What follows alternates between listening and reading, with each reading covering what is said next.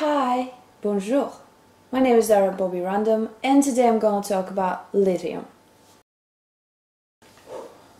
Lithium comes from the Greek word lithos, that means stone, and it's a chemical element with symbol Li and atomic number 3.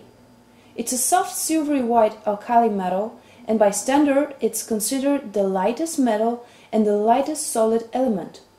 Just like all alkali metals, lithium is highly reactive and flammable, and it's stored in mineral oil. If you go and cut it, it exhibits a metallic luster, and then quickly turns into a dull silver gray, then back tarnish. In nature, occurs only in compounds, such as pegmatic minerals, the main source of lithium. It's present in ocean water, and it's commonly obtained from brines due to its solubility as an ion.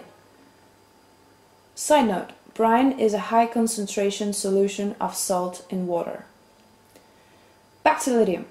Lithium and its compounds have several industrial applications, including heat-resistant glass and ceramics, lithium grease lubricants, flux additives for iron, steel, and aluminium production, lithium batteries, and lithium-ion batteries. These uses consume more than 3/4 of the lithium production. Cool fact, lithium salts have proven to be useful as a mood-stabilizing drug in the treatment of bipolar disorder in humans.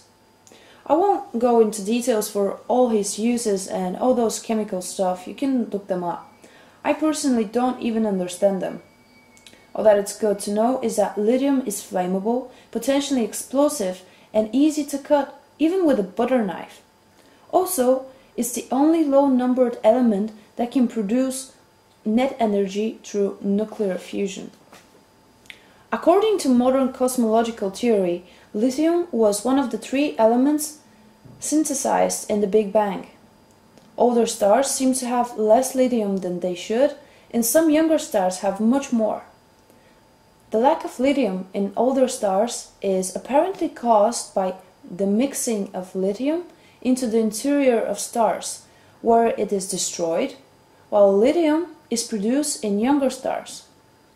Though it transmits into 2 atoms of helium due to collision with proton at temperatures above 2.4 million degrees Celsius, lithium is more abundant than current computation would predict in later generation stars. Lithium is also found in brown dwarf substellar objects and certain anomalous orange stars.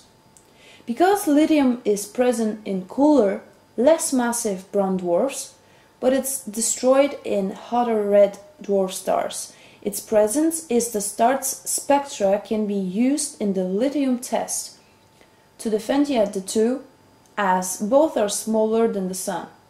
Certain orange stars can also contain a high concentration of lithium, such as Centaurus X4.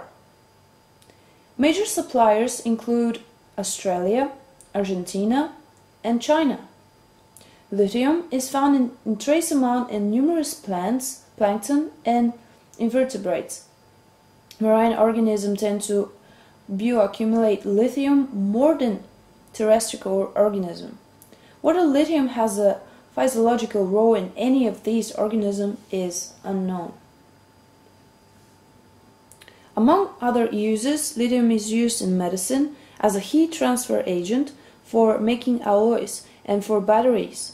Although lithium compounds are known to stabilize mood, scientists still don't know the exact mechanism for the effect of the nervous system. What is known is that it reduces activity of the receptor for neurotransmitter dopamine and that it crossed the placenta to affect an unborn child. Did you know that lithium is present in every organism's body? Yes, it is present, but till now scientists didn't know the purpose it serves in body. Our cell phones live on this element. Yes, the batteries of our beloved phones are made of lithium ions. Lithium also helps in killing algae and absorbs carbon dioxide in space vehicles. Just add a little lithium in concrete and you see it hardening faster than the normal concrete would take. Lithium stearate, if mixed with oil, it becomes a powerful lubricant where the oil can be used for any purpose at high temperatures as well. It doesn't get hard when cooled and it doesn't react with oxygen in air or water.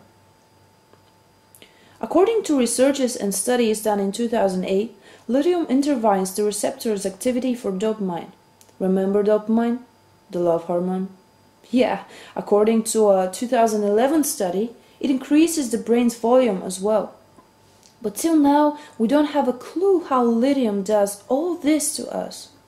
However, too much is too bad. If taken more than the said dose, you would likely experience dizziness, diarrhea, weight gain, dry mouth, etc. According to National Institute of Mental Health, lithium drugs were the first drugs to get a green signal by the Food and Drug Administration for treating bipolar. Lithium also is seen to reduce suicides. People who drink water which has naturally occurring lithium in it show lower suicide rates than others. Having said this, it's not good to use for a longer period of time, and especially pregnant women, because lithium can also amplify its effects on the unborn child. That was it for me. Thanks for watching. For me personally, it was super fascinating and I hope you enjoyed. Have a great day. Bye!